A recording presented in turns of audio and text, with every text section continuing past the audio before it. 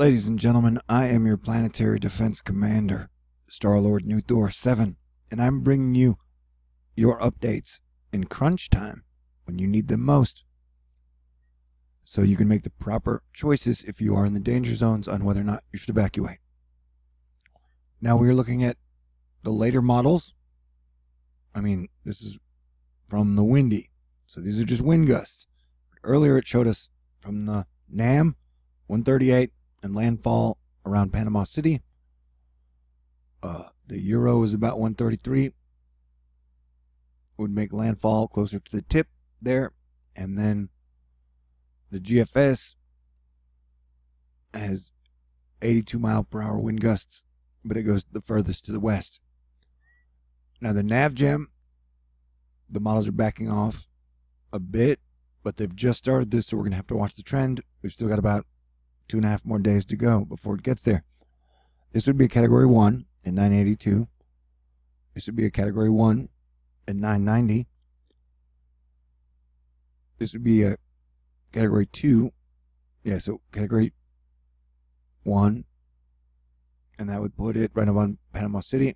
And then category 1, that would put it even wester into Alabama. This would be a category 2, which would fill right there in that hole, like Mother Nature's done this 100 times. Well, that would bring the westest into Florida. The worst storm surge is going to be to the right, the counter, because hurricanes are counterclockwise. They push the water in. And then this has the category 3 hurricane from the last run. So now the models are ranging anywhere from category 1 to category 3. So the guesstimate at the moment is about 120 mile per hour winds that we're looking at possible. Now, Cranky Weather Guy, the King of Weather Twitter, I recommend his blog highly. I will leave a link to it in my information box. He breaks the storm down. Continues to be a mix of ominous yet also ragged.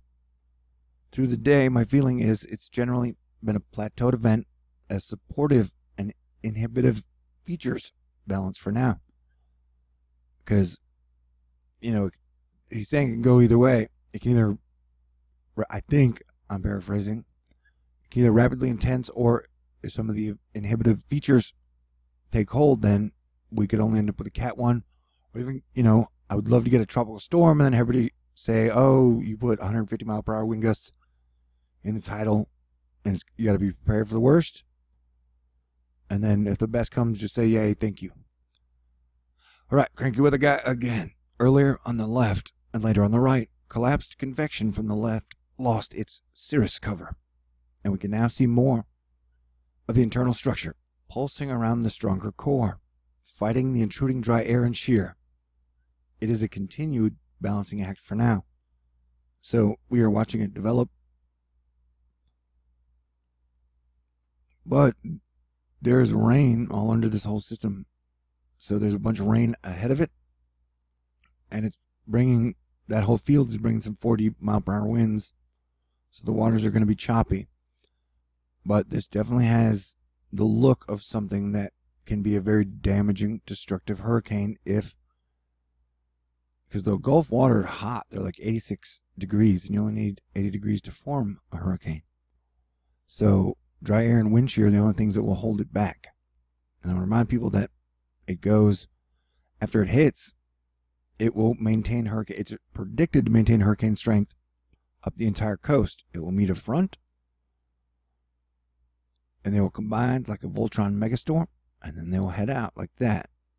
And then Sergio hits Mexico, bringing a lot more moisture in the west. But this will bring hurricane winds all the way through the Carolinas, Georgia, if these models are correct. Now I'm going to do a run through real quick of each of them. See, there you go. Wait. See that? These have been taking it like straight up and out. But the earlier ones were taking it as high as New York and New England. See, like this one. That one would take it and have either tropical storm force winds possibly hurricane force winds, low grade, up into the New England area. But like, it's still going to create a massive, giant megastorm when the two combine like that over areas that have had far too much rain. So that is something that we will be watching, and I don't know if people are aware of that. This storm is going to be, doing some major damage to a lot of places. I mean, that's a giant area that is covered in rain. And so, Michael Lowry, the potential for severe, devastating storm surge for the Emerald Coast and Florida Big Bend for Hurricane Michael could not be overstated. Location of the worst strong surge strongly dependent on track and timing.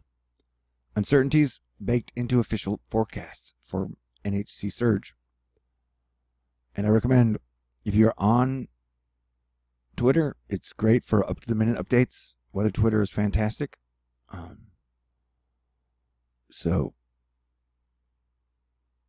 Yeah, we're watching, but we're going to have to watch the position because storm surge is the most damaging.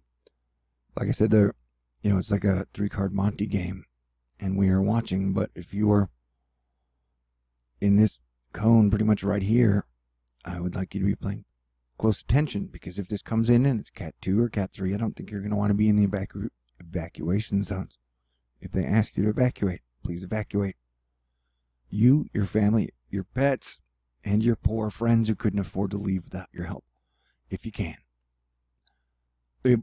Levi Cowan and his site, Tropical Tidbits, is where I do all these cool models. So thank you, Levi. And thank you, Mike's weather page. I'll leave a link in the information box also. Michael has become a hurricane.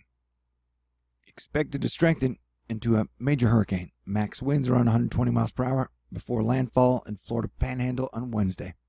Life-threatening storm surge wind and inland flooding expected. Get prepared and heed evacuation warnings.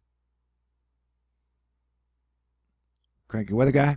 Here's his blog, stormhamster.com. A decent system with good storm relative supporting factors. A poor environment with balancing storm inhibitive factors. The question is how that plays out. Today, good clues. It looks both good and ragged simultaneously, with good reason. Yeah, because the wind shear has been trying to tear it apart, but it has put up one hell of a fight. And did you know it's as big as 4 Ohios? Hurricane Tracker app, the most recent suite of the spaghetti models, takes the center of Michael into the western Florida Panhandle on Wednesday. There's still time for this track to slightly shift, however. Oh yeah, be prepared for variables. I just want to say, you ever notice how much galaxies look like hurricanes? It's brought to us by Antonio Barris. Oh, that was fascinating. Again, the Hubble broke, and the telescope they were going to use to replace it has been like delayed 18 years, so it's not ready. And so yeah, this is what we're talking about. Like, that thing looks like a beast. So, if we'll have a better idea by tomorrow morning, and we'll keep updating till then. But if this thing goes into a full rapid intensification development mode, I would like everyone in the area of danger to be ready to get the hell out of there. Because I don't want to lose any more people on my watch, and we've lost far too many this year. And I don't even want to talk about last year with Hurricane Maria. Ryan Hanrahan. Yay. Still a lot of spread with Michael's track once off the East Coast. Of the U.S. pictured here are the GFS Canadian and European ensembles. A track on the southern side of the envelope means some rain here. A track to the north means heavy rain. So like I said, it's going to continue to be a bitch of a storm as it moves up and out. Carl Parker at the Weather Channel. Favorable environment seen in expansive cloud shield will likely allow Michael to become a major hurricane before moving in Wednesday. Tropical storm force winds may arrive as soon as late Tuesday, and preps should be completed by morning. And just look, it's a giant monster, dude.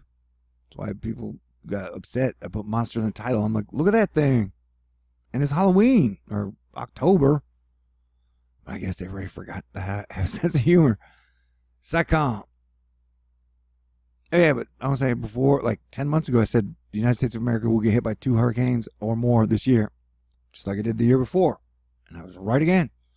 I predicted Florida would get hit, the East Coast would get hit, and then possibly Texas. But hopefully that won't come true. So yeah, I've done a good job.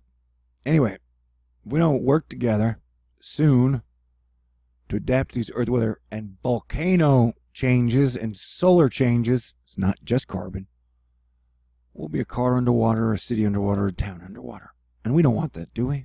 No, we don't. Weather Underground. Tonight on Weather Underground, we're tracking Hurricane Michael and the dangers ahead for portions of the southeast. Strong winds, heavy rain, life-threatening storm surge. Yep, I'm repeating those on purpose because we've lost far too many people. And every single storm can be avoidable. It's already got 75-mile-per-hour winds, so you know, it definitely has room and hot water to strengthen if the shear dies down. And everybody keeps talking about there's an area like right here is when it could really rapidly intensify. So I know it's always in this situation. If I could afford it, which I can't, I would get out, you know. You get out of town if you're in a danger zone, even if you don't want to be without power. Now, see, this is the storm surge forecast, but I'm not sure how accurate this is yet, while the models are still trying to get a hang on it. And don't even believe these totals. These totals are going to be blown out of the water, like always.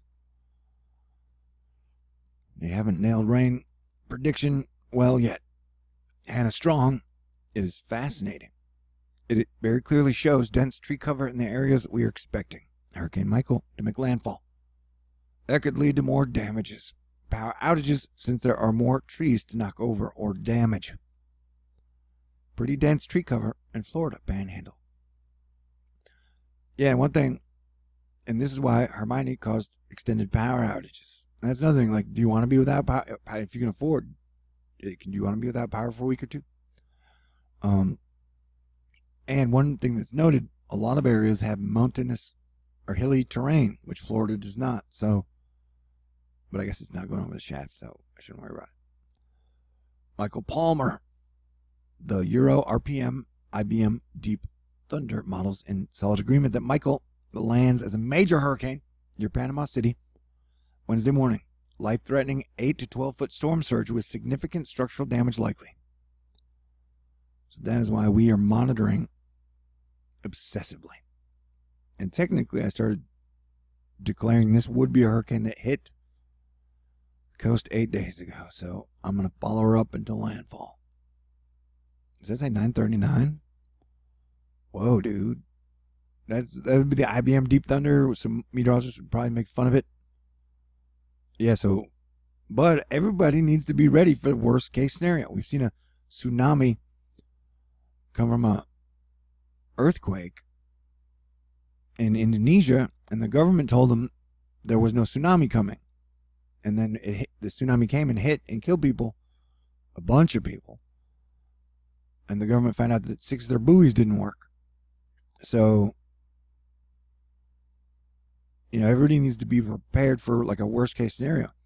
That would be in the one, that would definitely be category 4. But yeah, so sometimes I get the feeling professional meteorologists are scared. They don't want to scare people. And so they err on the lesser side. But me being a YouTuber, I can err on the bigger side saying, yeah, you need to be prepared for 150-mile-per-hour winds. That's why I put in the other video, like, yeah, top end, there's definitely a chance you can get 150-mile-per-hour winds in with this thing if all the factors come together.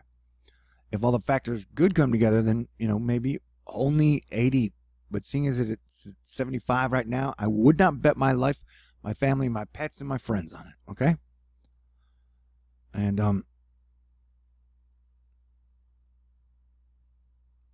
so there you go. Oh, and then here's the updated look at the hurricane watches now extending in inland portions of Georgia. So like I said, it's going to maintain hurricane strength with the winds. So, and the rain is going to be a major factor. So basically, this is hurricane watch, and then yellow is tropical storm watch. So everybody needs to be ready and be prepared for major changes. All right. Like I said, put up my last one 40 minutes ago. But like I said, today's the big day for people to decide what they're going to do. And, you know, if tomorrow morning comes and they're in the major pathway and it turns out to be Category 3, Category 4 hurricane, they don't want to end up like this, do they? No. So I'm cool. You're cool. Please use multiple sources to figure out your overall plan.